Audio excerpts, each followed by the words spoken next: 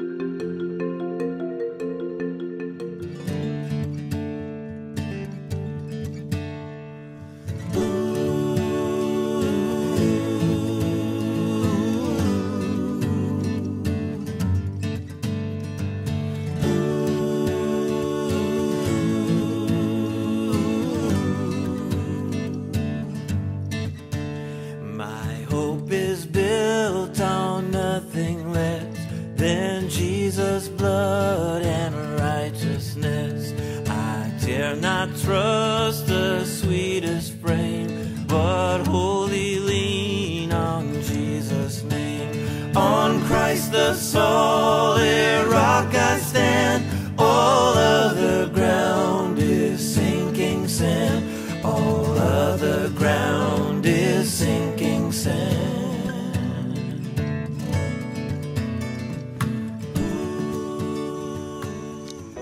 Well, greetings, Light of the Gospel Church. This is Mike Unseth. I was the project manager for McKee Construction for this great facility that you're now enjoying.